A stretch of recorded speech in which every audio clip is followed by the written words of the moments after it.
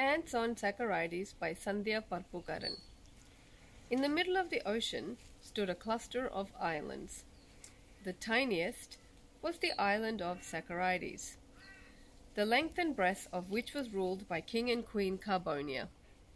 But what Saccharides lacked in size, it made up for in sweetness. The island grew a bounty of sugarcane. In factories, the sugarcane was transformed into tons of sugar. The Saccharin people were wondrous bakers. They sold their cakes and biscuits to the neighboring islands, but they never sold so much as a single grain of sugar. That way, they protected their sugar monopoly, ensuring themselves the richest of treasuries. Many a spy was sent to steal a stalk of sugarcane, but the cane fields of Carbonia were guarded more fiercely than pirates' treasure. King and Queen Carbonia encouraged the island's residents to experiment with their baking. They held baking competitions and travelled all over Saccharides to judge the exquisite baked goods. Princess Sweetie, their only child, accompanied her royal parents everywhere. She always had her nose in a book, only emerging at tasting time. Since there were so many sweet things, people munched as they talked. They munched on the way to work and in hammocks on the beach. Needless to say, the palace, along with every house, courtyard, laneway and street on Saccharides, was littered with crumbs. Then one day, the ants took over. There had always been ants in Saccharides. People fended them off with lines of cornstarch across windowsills and doors. But one day, the ants jumped over the cornstarch. That changed everything. Ants crawled everywhere, working in teams to carry away every sweet morsel they could find. They crawled over pets. They crawled up walls. They trampled the bed linen, raided picnics, and infiltrated school lunches. "Help us, O King and Queen," the people cried. The king proclaimed, "Sprinkle more cornstarch." The queen said, "At least the palace is still safe." The palace was protected by a sparkling moat, but it only took a few weeks of balancing on leaf boats for the ants to cross that channel and stream through the palace interiors. Princess Sweetie was aghast when the ants marched all over her books. Nevertheless, she continued to read, fanning them off as required. Then the ants discovered the king's delicious moustache, peppered with powdered sugar. When the queen leaned over for a smooch, the ants crawled over her too. That was too much for King Carbonia. The king summoned his court.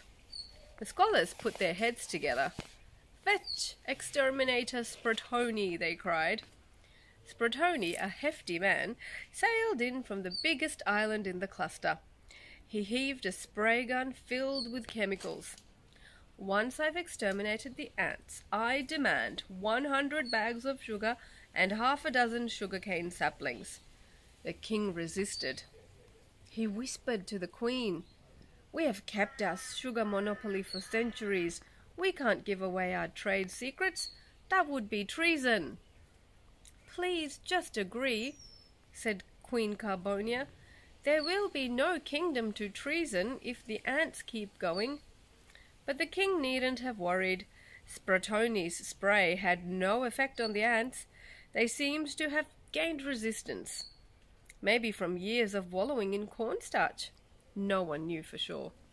Spratoni sailed home in shame. The people of Saccharides pulled out their hair in despair. There was not 1 inch of the kingdom that wasn't covered in ants, except for the trees. The ants disliked the trees and took their loot into underground mounds. So the next Saccharides council was held in the tree tops. "Scholars," cried the king, "put your heads together. Rid us of this menacing threat."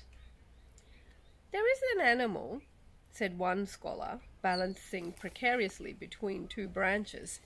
"It is called the ant bear.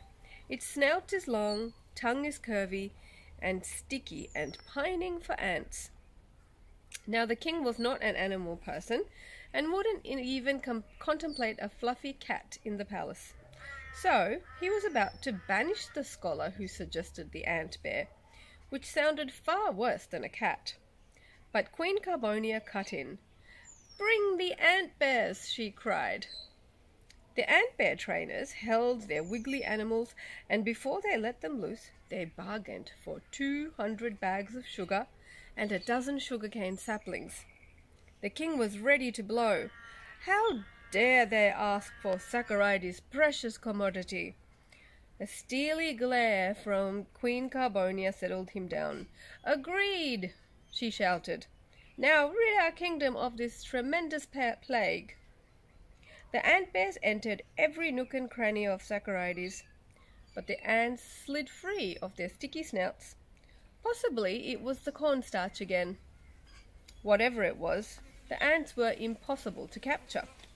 They continued swarming as the ant bears and trainers boarded their ship, defeated by the tiniest of foes. While King Carbonia was secretly pleased to be rid of the ant bears, his kingdom was drowning in ants.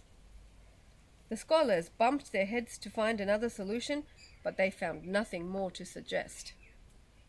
That's when Princess Sweetie pulled her nose out of her book and scrambled onto the tree.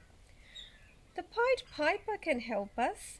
Long, long ago, the Pied Piper rid a whole kingdom of rats," she said. She had her parents' attention, but the scholars weren't about to be outsmarted by a girl with a storybook. "That's just a preposterous tale. How does one call such a person, if indeed they exist?" "Well," said Princess Sweetie, "when you face defeat, don't give up. Believe that a solution, the real solution, will be revealed in the most amazing way." "Gobbledygook," cried the scholars. "This child is babbling nonsense from her storybook." The king and queen saw Sweetie's serene, glowing face, and they knew she was right. They both calmed down and embraced their daughter. Then, lo and behold, there stood the Pied Piper in their midst. She had short, jet-black hair that clung to her head in tight curls. Her orange and yellow patchwork tunic looked like it was made from sunshine. Her flute sparkled like a jewel. "I can rid you of this insect plague. I ask for 500 bags of sugar and 24 sugarcane saplings in return." "Ha!" ridiculed the scholars. "What can you do with a flute when the exterminator and ant bears have failed?" The Pied Piper was not one to waste precious words on arguments. She lifted the flute to her lips, and a melody flowed forth. It was as beautiful as a field of flowers swaying in the soft breeze. All the people in Saccharides thought so. Princess Sweetie and her royal parents thought so. The ants thought so too. Every single ant dropped their sugary cargo and followed the mellifluous music. The royals and commoners followed to see the spectacle. They traversed through towns and over the hills until they came to a field. The piper changed her song to a shrill tune. As fast as rapidly flowing stream, the earth opened a small tunnel that seemed to go on for ever and ever. The ants disappeared into the soil. The earth closed. People stared, mesmerized. Suddenly, they realized the land, their homes, their kingdom was free. Hurrah, they all cheered. They gathered round the sprightly saviour. They invited her back to town for a feast and celebrations. But the Pied Piper asked for her reward so she could be on her way. That is when the king began to squirm. Well, I never really promised." The queen elbowed him, but it was too late. The Pied Piper knew history was repeating. She remembered well the stories she had heard of her great-great-grandfather and his time in Hamelin. So she lifted her flute to her lips once again.